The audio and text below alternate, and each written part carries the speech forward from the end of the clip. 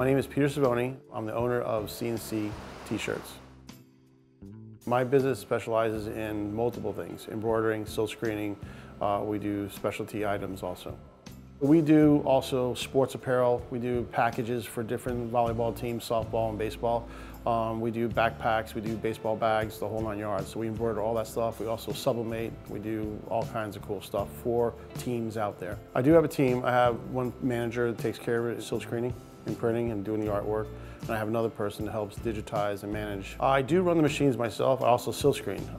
When I got into business, I started from ground zero. So if you're gonna get into business, I figured you gotta know everything in case someone calls out sick. It all started when my dad used to work for Burger King, came back from a trip and took 2 t-shirts and threw them on the table and says, we're gonna open up a t-shirt shop.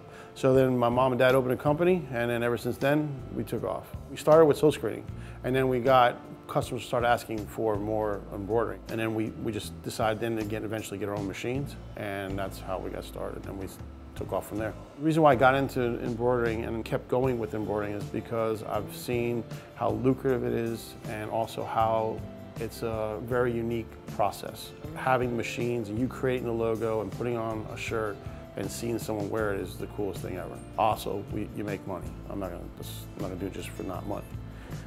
My first Ricoma machine, MT1502, I picked up back in December of 2019. It ran really smooth. So when I got it in, I did my first run with it. It was super fast, super quiet. It wasn't near as loud. I saw the quality of it. The support system is phenomenal. Tons of videos, tons of tech support, and I'm telling you right now, tech support is very important.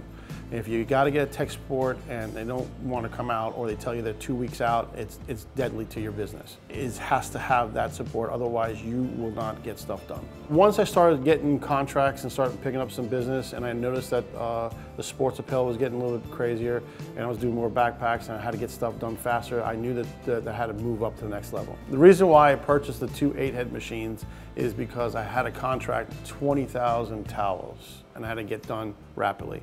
I noticed that the machines were super fast, and I was impressed with that very much.